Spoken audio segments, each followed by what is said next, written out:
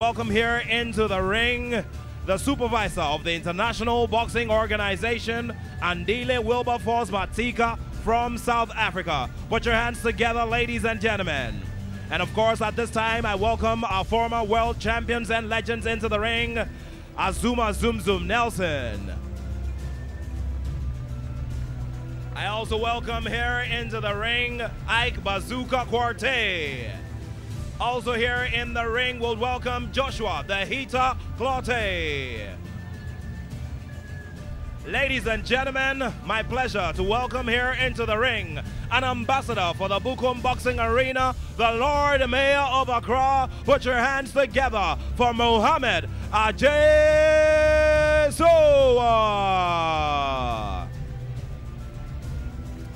And now we also welcome into the ring the president of the Ghana Boxing Authority, lawyer Peter Zuedes. We welcome also into the ring the managing director of MultiChoice Ghana, Mr. Cecil Sunkwa Mills, and also the deputy director general of the Social Security and National Insurance Trust, Kofi Safo Mafo. And now, ladies and gentlemen, with a big round of applause, we welcome the boxer from Buenos Aires, Argentina, Fernando Salcedo.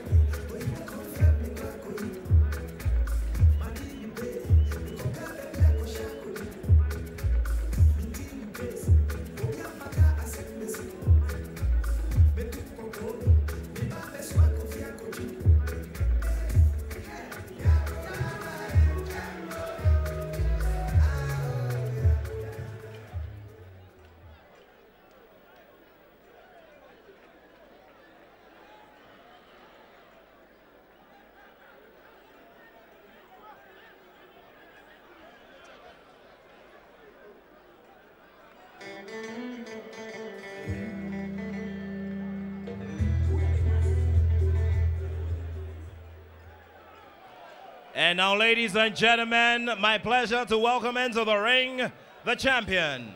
Please put your hands together as we welcome Emmanuel, the Game Boy Tego.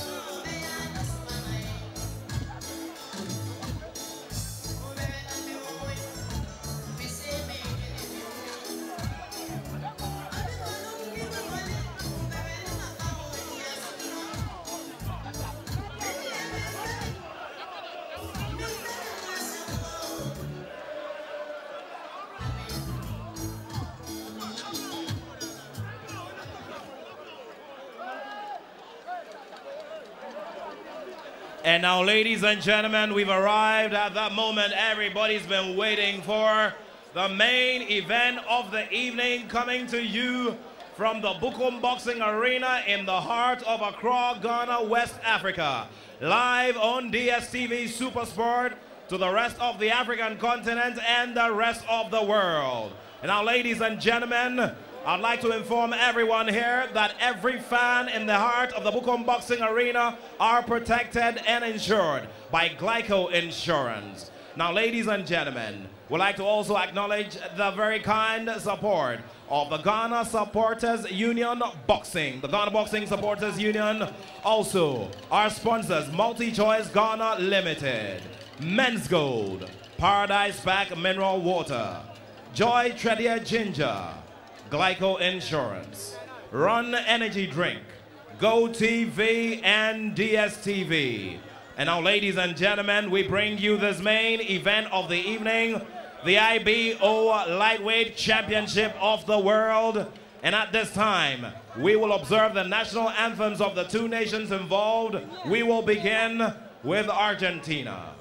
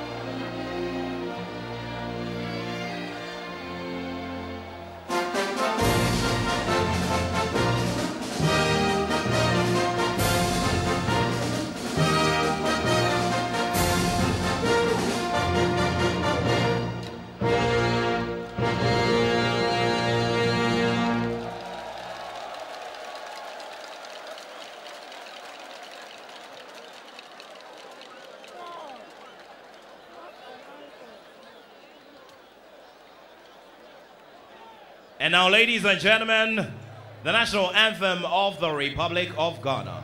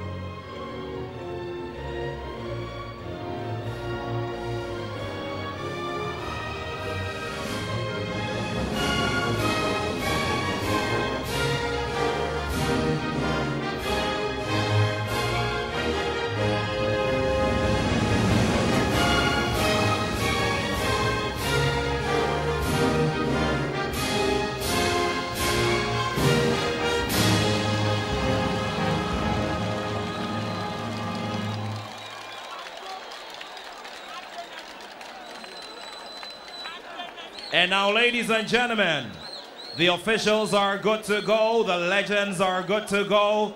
The fans all over Africa who are joining us via DSTV Supersport are good to go. The judges are good to go. And the boxers in the center of the ring are good to go. So tap your feet as we move to the boxing beat. And I ask you that big question.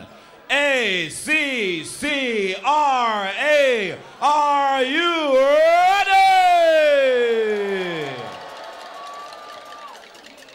And now, ladies and gentlemen, I go straight to the introduction of the boxer fighting out of the blue corner. Trained by the Salcedo brothers and coming in with yellow and green trunks with a record of 61 wins, 6 losses, 3 draws, 10 of the wins coming by way of knockout. He weighed in at 135 pounds. Ladies and gentlemen, I present to you a former interim WBO Latino Super Featherweight champion, a former IBF Latino Super Featherweight champion, a former lightweight champion of Argentina. Ladies and gentlemen, El Centro de la Buenos Aires, Fernando David El Vasco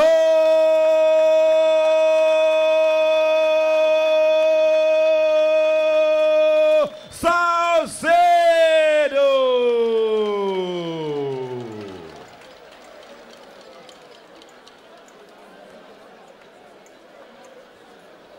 And now, ladies and gentlemen, he stands across the ring in the red corner, trained by the legendary, marvelous Nana Yaw Konadu of Ghana.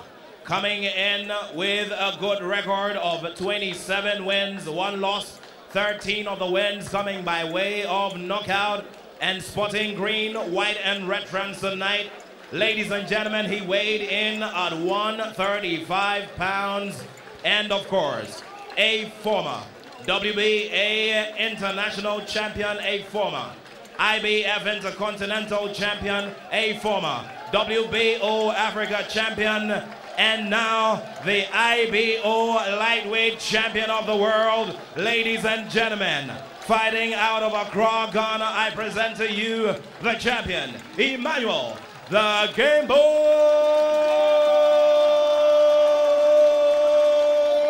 Tego. And of course, ladies and gentlemen, to the officials, the supervisor, Andile Wilberforce Matika of South Africa, with his assistant, Michael Tete of Ghana. Judges in the ring, Tembisile Terence Makazula of South Africa, John Shipanuka of Zambia, and Huilo Piraz of Italy. And now to the man in the center of the ring, the very experienced Roger Barno.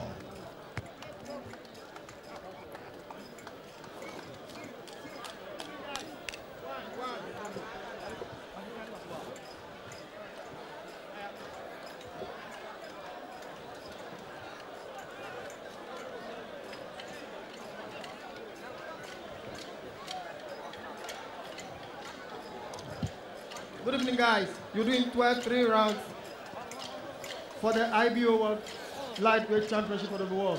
Obey my command. No hitting below the belt. Watch your head at all times. Obey my command. If I say stop, you stop. You score a knockdown, you go to the final neutral corner. Any question, Nima? Any question, Salcedo? Good luck and shake hands.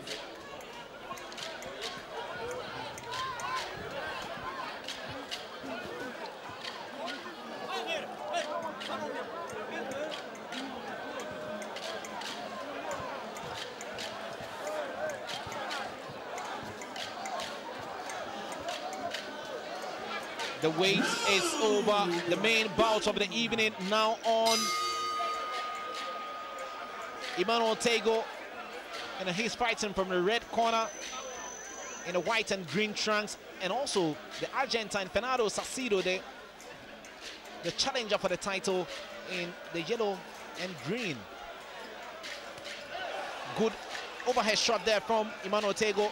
Good impression, good starts. Well, it's very important. You need to instill the fear of God in him.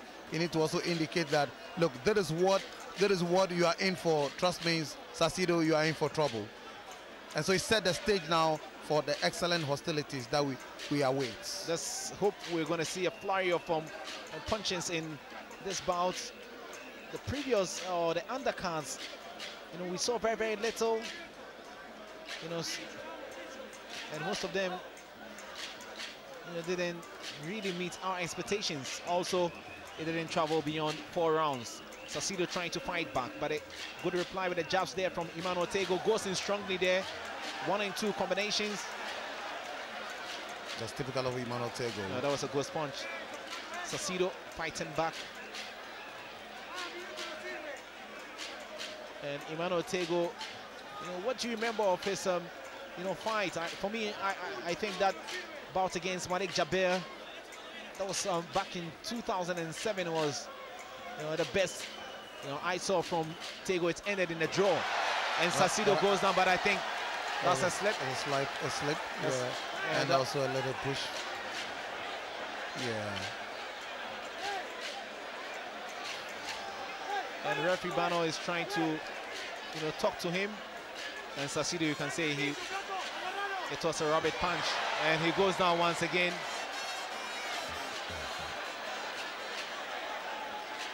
And that will still not be a knockdown. No, this wasn't a knockdown.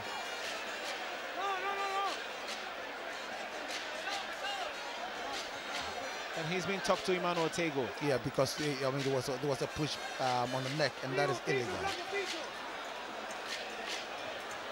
You know, less than 55 seconds remaining for the end of round 1. Tagoe dictating, you know, passing with a straight right. Trying to work downstairs, some body shots.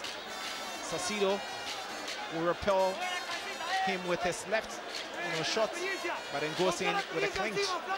There's early days here for Salcido to be clinching. This is just the first round.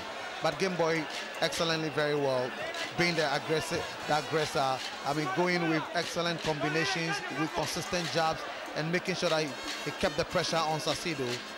Unless, unfortunately, that's an uppercut that really did not land effectively. Unfortunately, he's not been able to create the needed opening for a punch. But so far, this round is a round that closely is going to Game Boy. If anything good about this first round, I must say, is Game Boy beating Salcido to the punch. And he goes in again with the left to the right with combinations. End of round 1. The bell has saved Salcido. Just when Game Boy was getting into his rhythm and started throwing some excellent punches, Salcido was saved by the bell. You know, but we saw the trainer of Salcido involved in a hot exchange with referee Roger Bano. They were not impressed with the way Emmanuel Tagoe boxed, especially with the rabbit punches that came in. The trainer has no business engaging a referee in an argument. He has no business doing that. He is to concentrate on his boxer and let him know what the strategy for the next round is. So Tagoe went in with some combinations, and this was the first incident, and the referee failed to rule that as a knockdown. Tagoe continued with the left and right, you know, trying to open up the defense, and he was successful. This was a hefty right hook, nearly dazed Salcido. Tagoe is very good boxer, so he should keep the consistent work that he started. Good footwork, excellent jabs, and good combinations, and be the aggressor. You know, we talked about the last time Emmanuel Tagoe was in the ring, and that was back in December 2016. You know, more than a year, little over a year, he's been inactive. Would that count? There were fears and questions were raised in the press conference, you know, but the chief executive of Baby Jet Promotions, you know, rubbished that, and he said his boxer will be in good condition. You know, the opening minutes of this bout, you know, I think he looks sharper. Yeah, very sharp. Very sharp, you could see. I mean, he started this round with excellent jabs, good body shots, trying to create that opening in order to make sure that he's sending the superb left hook that he landed before the end of the first round. So he started very well, and he's trying as much as possible to dominate this particular bout, and he's gotten into his rhythm. You know, he's winning with the jabs and going in with the right. You know, Salcido also trying to fight back rather astonishingly. So far, he's really not giving any serious challenge or stiff opposition to Game Boy. He's struggling to phantom what really Game Boy strategy is up to, and so Game Boy is really dominating. You know, it's Tego, and Salcido is complaining, talking about elbows and headbutts from Emmanuel Tego. It's an unnecessary complaining. I mean, look, that the elbow is part of the difference. I mean, there's nothing absolutely wrong with that. He should concentrate and fight. Too many complaints will not help him. He should concentrate, keep his focus, try to get to his stride, get his rhythm going, and put up a sterling performance. Salcido, the journeyman, also older, and he goes in with, you know, wide left shot. Game Boy is trying to, you know, tame his man and take control of this fight. He's moving around, chasing him everywhere, and fighting in the middle. And he's not giving Salcido any breathing space at all. Goes in with body shots, the uppercut from Emmanuel Tego. Salcido replies. But Tego should be very careful he doesn't walk into a punch. Now this is a dangerous moment when you are on the ascendancy, very aggressive and throwing a lot of punches. You must also be very careful of an uppercut to avoid an uppercut. So while he's doing that, he should be very careful about his footwork and his foot positioning whilst he's on attack. Absolutely, Tego winning, you know, by the points. He's throwing more punches. Less than the final 20 seconds remaining in round 2. Let's see how it goes. Emmanuel Tego with a straight right. Salcido, you know, trying to, you know, come back into this fight. Tego combination, and he goes upstairs, you know, with some punches, and against the rope, Salcido drops, and that will be a knockdown. That's a knockdown. Absolutely. And I don't know what he's complaining about. That is absolute knockdown. You know, that was ferocious attack there from Emmanuel Tego. Did well, you know, with the punches. They were clean punches, and by far the menstrual, I think. Referee Roger Bano, you are a referee. Instruct the boxer to go and fight. If he refuses and he challenges you, deduct him a point. And that's what he's doing. You don't engage in bantam with the boxer. And you are the referee in charge. What you do is that ask him to go to the neutral corner while you resolve the matter. If he refuses and contest you, go to the judges and ask that the point to be deducted. End of round 2. And clearly, Emmanuel Game Boy Tego is on top, the champion. Definitely, it's a round he's won. I mean, it was a round he was dominating already. The round that would have ended him at 10-9, but because of the knockdown, he win this particular round 10-8. That was Tego trying to go upstairs. He did well with the combinations, and then followed up with a left hook, and that's left. Salcido sprawling on the ropes. I like this. There's a right hook, and the follow-up. There's a body shot, there's a left hook, and there's a body shot again that landed him. That's excellent combination coming from Emmanuel Tego, the Game Boy. And then his translator. The referee has no business going to the corner to examine. A lot of confusion in the corner of Fernando Salcido. But then he's back for the start of round 3. As we get underway here, 3 of the 12 scheduled in this IBO lightweight title. Tego continuing from where he left off with some combinations downstairs, but then he misses, and Salcido connects again with the left, and quickly Emmanuel Tego will reply. Game Boy Tego follows up again, doubling up the punches. You realize that Salcido has actually decided to protect his guard, his defense. And so what Game Boy has started to do is to work on the body. Excellent deliver, excellent body shot to force Salcido to drop his guard, which he's doing very well. You realize that Salcido has dropped his rear guard, and now he's looking for the opening. Game Boy is looking for the opening. In a moment like that, you relax and make sure that you are landing the right punches that will take would take Saucedo off his guard, but unfortunately he rather went into him without that timing, sense of timing, and so it has enabled Saucedo to escape. You know, absolutely, and you can see that, you know, Tego right from the start, you know, had the right tactic to attack, and that's paying off. Saucedo has, you know, occasionally been fighting back, but he's not got the oof there to throw Emmanuel Tego off gear. It's all been about Tego dictating the pace now. You know, with the punches, asking questions, and a straight right from Saucedo. Saucedo goes in with the body shots, but it doesn't look like it's rattled Emmanuel Tego in any way. He's still strong, coming back at the receiving end. Would he fight back against the ropes? Saucedo is now fighting, and there's a big smile on the face of Tego, trying to suggest that it's nothing. And he drops his gum shot, and so point to be deducted from Saucedo. I think he's becoming temperamental in this round. He's also acting highly unprofessional. For a boxer with the number of years of experience that he has, you don't expect him and his corner to be displaying high level of professionalism and naivety at this level. Game Boy just keeping his focus on and trying to land the cleaner punches. We've got less than a minute in this third round. Emmanuel Tego still on the attack. Saucedo against the ropes.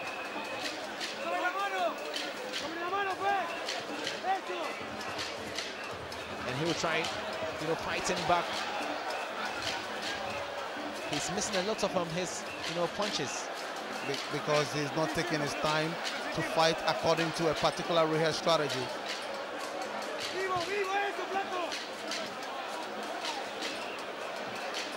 Then Tego was quick there. He saw that, you know, left hook coming from Saucedo. And swerve. It's now Game Boy with Saucedo behind the ropes. No, Saucedo against the ropes now. Game Boy fighting, but couldn't punish him enough. And so the Argentine managed to, you know, get away. And now in the center of the ring, yes. He's trying to ruffle him. That is what he's trying to rattle him to see whether it's possible for him to frustrate Game Boy. And so that is the strategy that is coming. But excellent combination coming from Game Boy. And the ring once again has saved Saucedo at the end of the round. You know, good display there from Game Boy. He's throwing the punches. He's doing what a champion must do, you know, in defense of his title. So far, so good. It's going the way of Emmanuel Tego. Yeah, so far, so very good. Body shot, an uppercut, a right hook, and left hook. Even though a lot of them were blocked by Saucedo, I still think that Emmanuel Game Boy has been consistent with his jab, with his combination. He's been very aggressive. And for me, I think that some of the punches have landed very well. And it has really made it difficult for Saucedo. You know, Saucedo has struggled to get into his rhythm. It's because of the intensity of how Game Boy has fought so far. And that has made it difficult for him to get into his rhythm. He's struggling to really actually display an excellent art of boxing so far. Saucedo, somebody who has been a Argentine champion, a Latino champion. Look, he's been rattled so far in the rounds that we actually seen the first 3 rounds as we go into round 4. Round 4 underway. Emmanuel Game Boy Tego in the green and white trunks, and he's fighting Argentine opponent Fernando Saucedo, and that was a good shot. And he's complaining once again. The referee must ask him to go to the neutral corner, which he has accordingly done. And then he has to warn Game Boy. Once again, he feels vindicated, Saucedo, that Game Boy is playing dirty.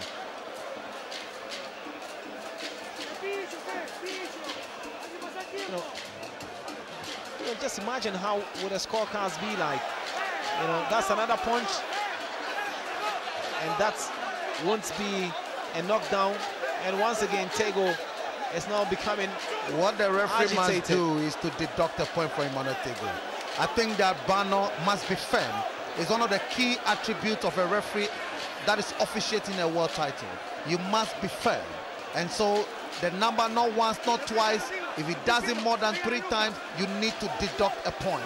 It is very important that this are the standard application of the laws at this level.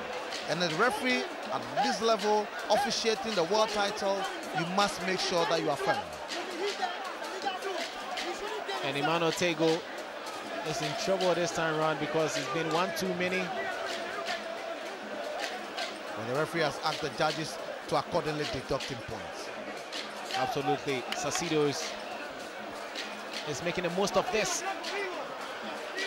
Yeah, maybe that's the breather he gets, you know, in this bout. Tego with a good, you know, connection there. He goes in, drops the right, and Salcido is trying to fight back. He want to be rough. He also want to be rough. Absolutely, and he dropped his elbow as well. You know, good with Salcido against the ropes. Game Boy now throwing punches, but he needs the perfect combinations. He's getting there. The power punches are missing. In a moment like this, you need to pummel him with power punches, get combination, and finish him up. You know, but still, and he's literally asking him to attack. But Game Boy hasn't got that killer punch.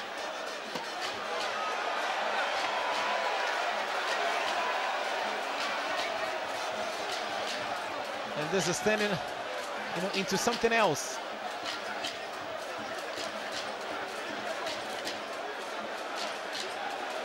And this will be the second time he's deliberately dropped his gum shield. It's deliberate, it's deliberate. And at this level, you don't exhibit this kind of unprofessional conduct.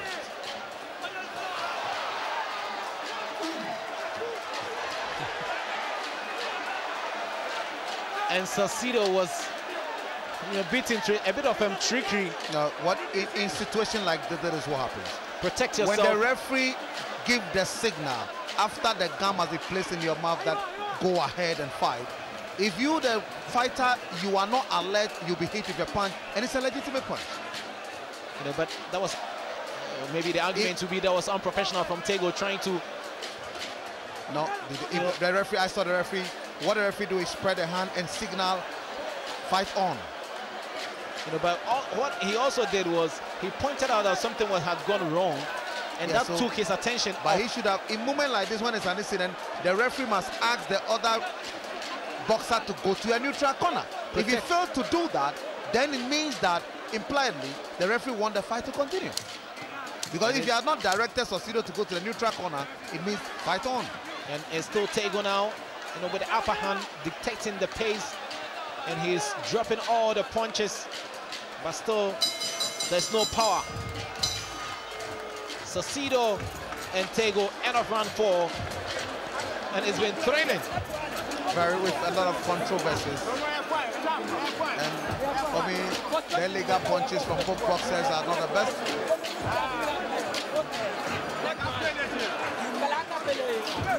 I expect, you know, a lot of talk. You know, Tego is getting a lot of talk.